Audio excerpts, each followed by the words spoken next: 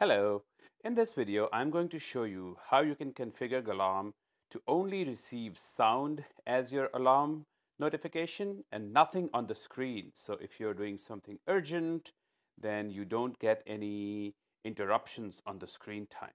So let's get started, and I'm going to open the Alarm app. And first, I'm going to show you how the default notification looks. So I'm going to click on an alarm, and I'm going to quickly create a reminder for myself for 1 minute from now. So I click on quick reminder, and I'm going to click on a 1 minute reminder. So basically an alarm is set for 1 minute from now. I'm going to do other things on my phone and just wait for the alarm to ring.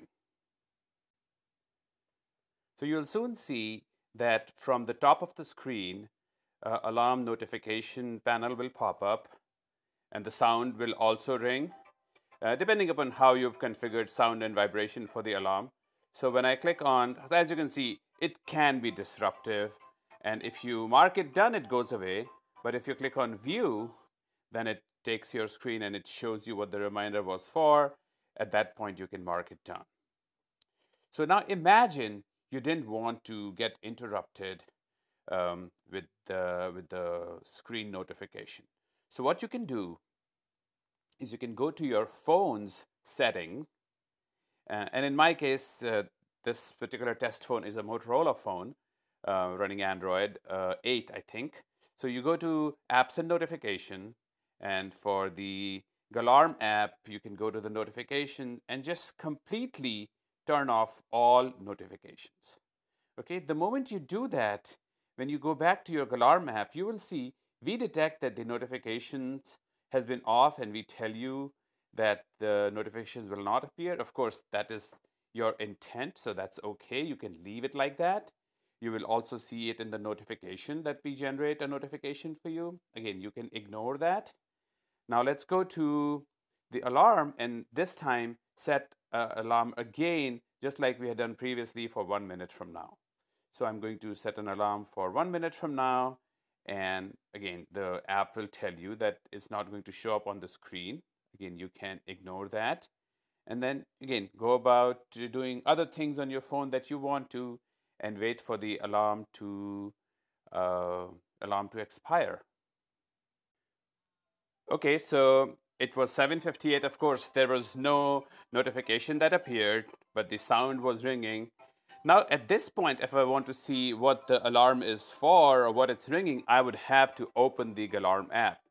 So I know the sound, I remember the ringtone is coming from Alarm. So I open Alarm, and you'll see the alarm turns red there. That red means it's expired.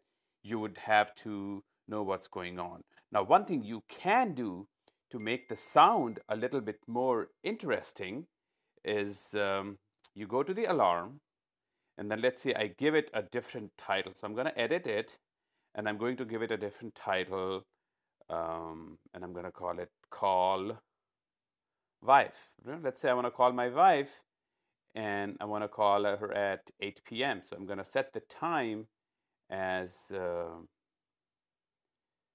7:58, but 8 p.m. It's a minute from now. And this time, I'm going to enable announcing the alarm title.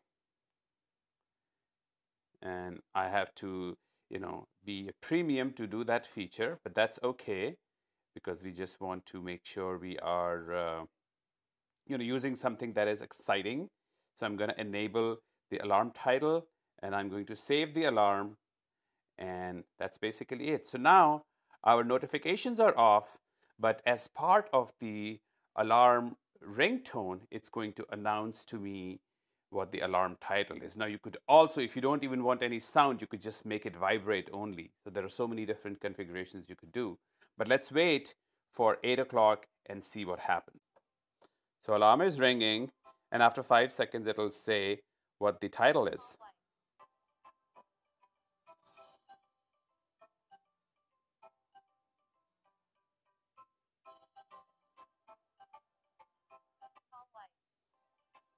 So there you go.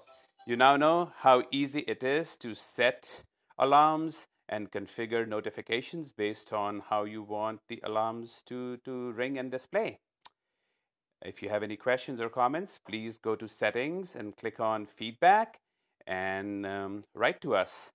Otherwise, have fun with Galarm. Happy Galarming.